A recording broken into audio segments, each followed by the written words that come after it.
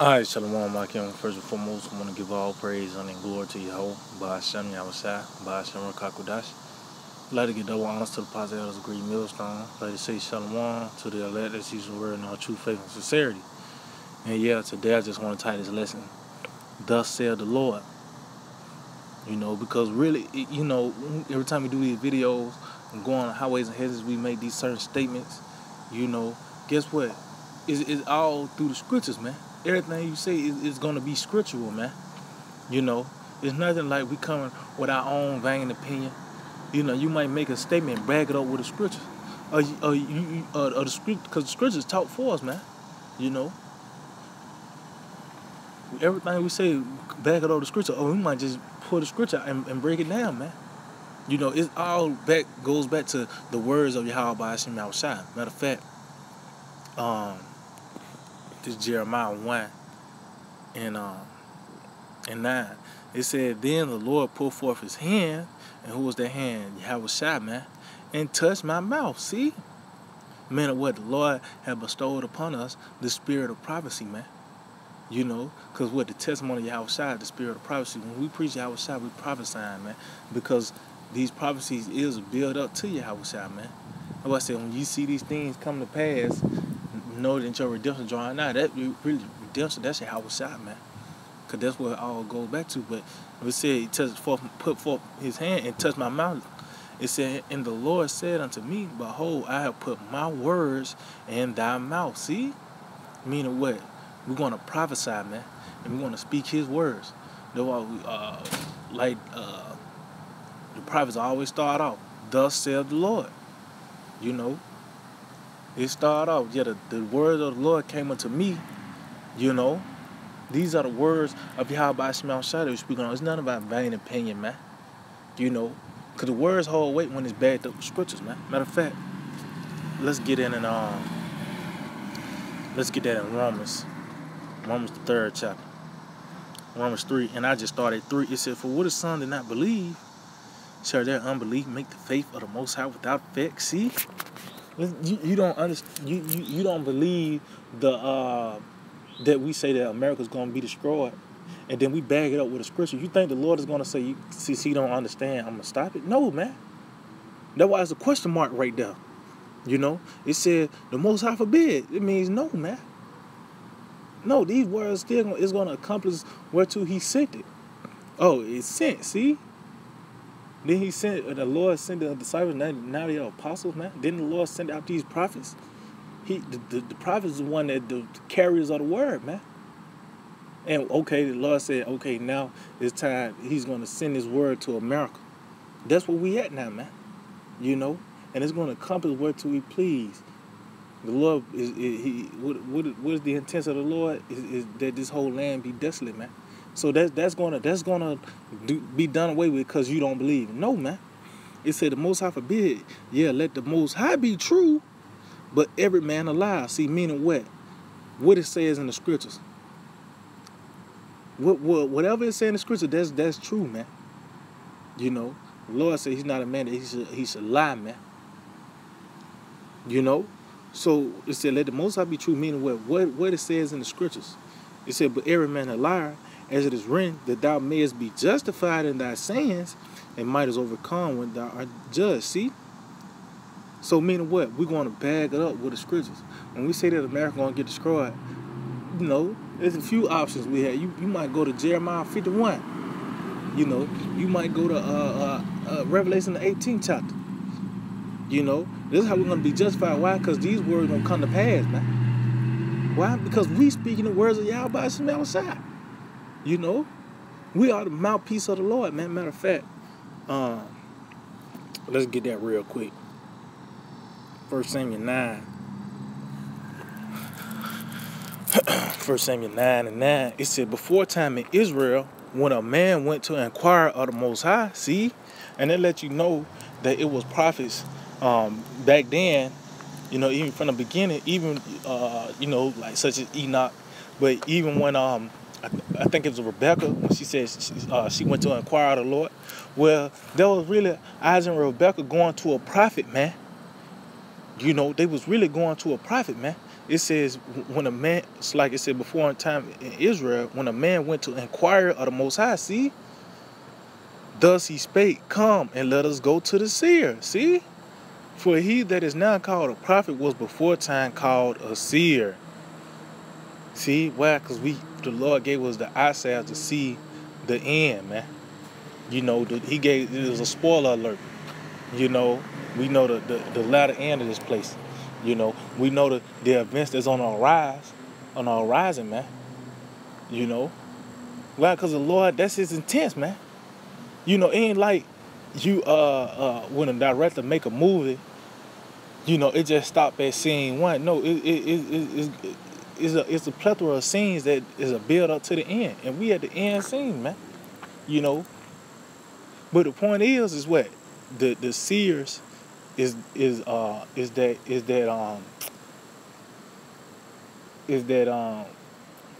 mouthpiece of the Lord, the carriers of the words of Yahweh Shema Shai, man. You know, matter of fact, was that 2nd Ezra 15. 2nd Ezra 15:1. It said, behold, speak thou in the ears of my people the words of prophecy. See?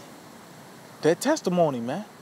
You know, which I will put in thy mouth, saith the Lord. See? So like it, which I will put in thy mouth, saith the Lord. See, so the Lord, you know, it ain't like we coming out our own vain opinion, man. No, we speaking what the scripture says, man. You know, we speaking about what the scripture say. Oh, the scripture says this about bundles of sticks. Okay, this was supposed. Even though we don't put it to action, but we saying this is how it's supposed to go down, because that's what the Lord said, man. You know, we saying that this place is finna suffer a great famine. Don't you see that, man? You know. It said, and cause them to be written in paper, for they are faithful and true. Don't you see us flipping pages? You know, you might hear it on the video, the pages flipping. Because these words are faithful and true. They're going to hold the test of time, man. You know, the Lord he's never lied, man. You know, everything he said, he did it, man. Matter of fact, you know, let's go to Isaiah 46. Everything the Lord said, he did it, man. You know, Isaiah 46:10, it said, declaring the end from the beginning. See? Just harping back on, I said something about Enoch. Didn't the scripture say he prophesied of the Lord coming with the host of heaven, man? You know, during the time of Genesis, he was prophesying of that, man. You know? And guess what? We in the end where everything is now being made manifest. These words are showing it. The words of the Lord is showing itself. Hey, why the scripture say he's a wonderful counselor, man. Because hey, your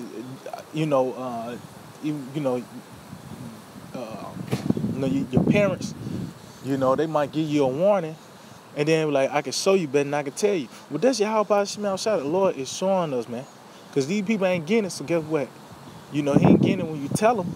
Well, he gonna show you, man.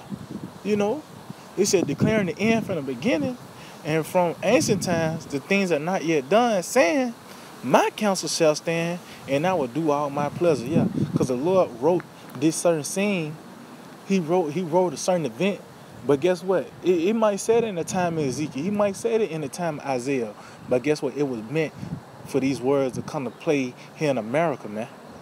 You know, matter of fact, since I said that, the Lord told Ezekiel that, tell them that. Matter of fact, let's see.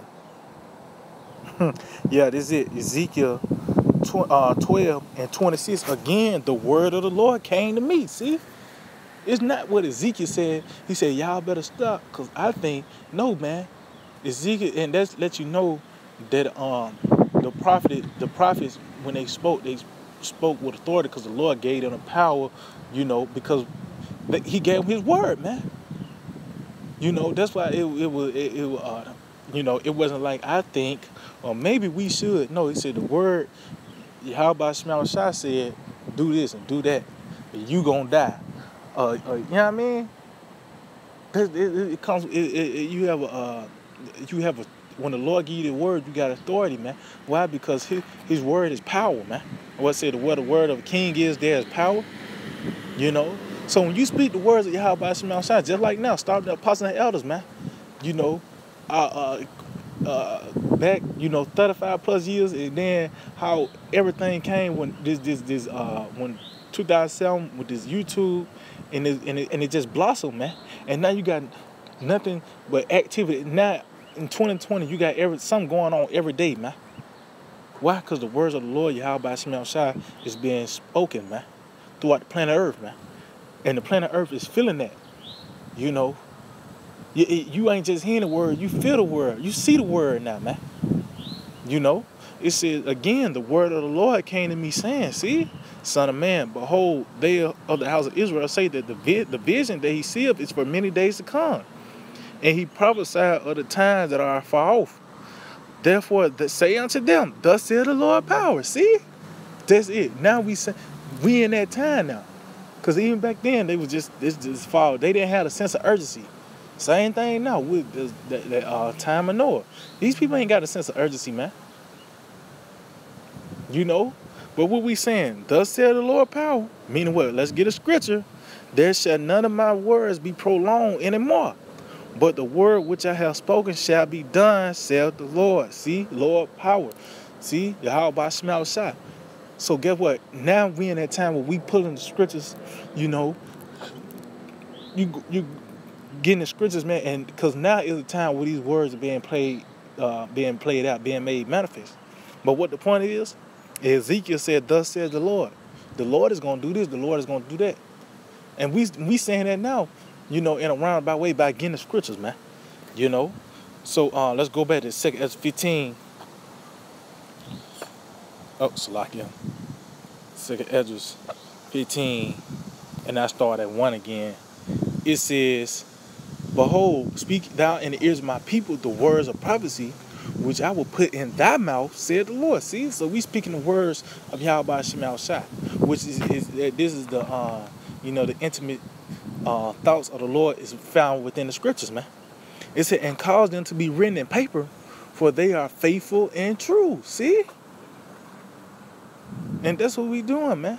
That's why we read. That's why I say you hear them pages, you hear these Bibles. Even now, this right here, this like the little book, man. This phone right here, this the little book, man. Everything in these words are true, man. Everything in these scriptures says are true, man. It says, that's pretty much the point on that. Matter of fact, let me get this real quick. This is Sirach 36.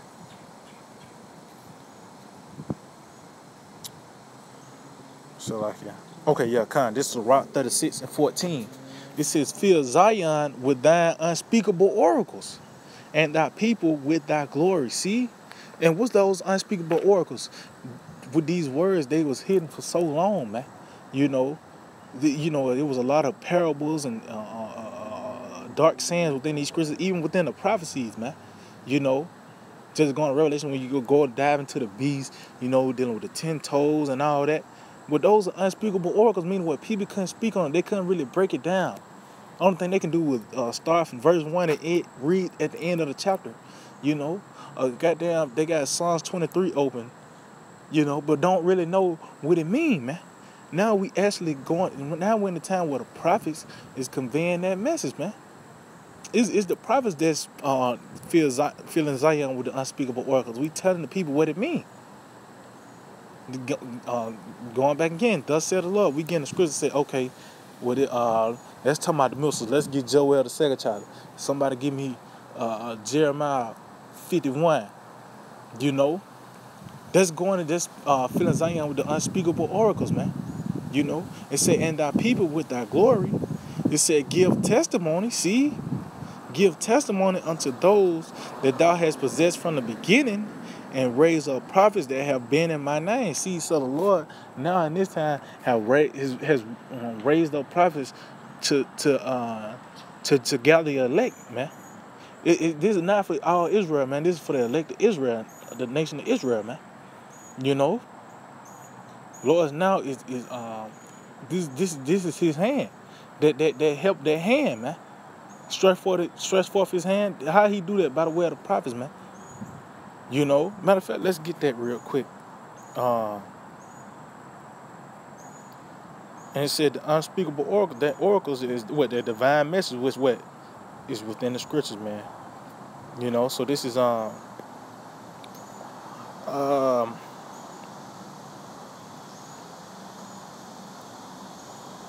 okay, yeah, this is Proverbs 1, and I started 23. It said, turn you at my reproof. Behold, I will pour out my spirit unto you. I will make known my words unto you. See? And how is the words of the Lord being made known? Oh, it tell you that the book shall be open. We shall see all together, man. So the Lord is making his words known by the way on the internet, man. You actually can go into the scripture and say, all right, you can go and type up Great Millstone, Revelation 13 breakdown, and you're going to get it. The Lord is making his words known, man. It's not like y'all about to come in your room and say, you got your scriptures, now I'm going to tell you what this means. No, the Lord is doing that by the way of his prophets, man. And we just read it, when you inquire of the Most High, you go to the seer, man. Because the Lord is not going to just come to you, man. You gotta go to the prophets, man. You know? And guess what the prophet's going to say? Thus saith the Lord, man. You know? It says, that was pretty, let me see, let's see, and stretch forth my hand. Yep, all right, so like it. Verse 24, it said, because I have called and ye refuse. When the Lord ever called you, man? When Yahweh Shema Shai ever called you? It ain't like he got your number, man. You know? It ain't like the Lord hit you up and said, when you gonna come back to me? No, the Lord is doing it by the way of the prophets. That's why, and he don't do it in the conventional way the world said it as. He threatened you, man. This is how Yahweh Shema Shai call you, brother. He threatened you. And how he do it? By the way of the prophets. Once again, the prophets was always known for telling you about the discretion, man. Pretty much to compel you to come in the house. That's just like saying it's gonna rain. Get in the house before it start raining. Well, that's what the Lord doing. You better get right before I wreak havoc on the planet Earth, man. You know, pretty much we gotta pretty much the Lord is giving you time to wave the white flag before he wreak havoc upon this place, man. But who's conveying that message, man? Who is the messenger, man? You know, the prophets, man. And it ain't, like I said, it ain't like it's our own vain thing. We gonna go to the scriptures, and now we seeing these events that's being played out. Well, you can go to the scriptures and say, damn, it's the scriptures that's narrating. Because now is the time for these words to be made alive, man. You know, for these words to be made manifest like it. And it lets you know the Lord is alive and well, man. You know, it says, because I have called and ye refuse, I have stretched out my hand, and no man regarded. See? You got men on the highways and hedges, man. You got all these YouTube pages, man, flooding the internet, man. There's no way you don't know about the Israelites. You know, there's no way you don't know about these scriptures in some way, form, or fashion, man. You know. But who's the one that conveyed that message? The prophets, man. And guess what we're going to say? Thus saith the Lord. You got a question? Okay, you said about who? The Edomites? Well, let's get this. Let's go to the book of Obadiah. That's Yahweh Shema Shai speaking, man. That's his intimate thoughts, man. You know, this is actually the movie script, the Bible, man. You know, so you say, okay, what's going to happen in this scene? Okay, let's get Revelation the 18th chapter. You know, that's us saying, thus saith the Lord, man. So yeah, I just hold it edifying. I want to give all praise and glory to Yahweh by Shema Shai, by Shema Kakadash. Double honors to the apostle of this great millstone. Shalom to the elected teacher word, not true favorite Saturday. DTA of Bible Ball.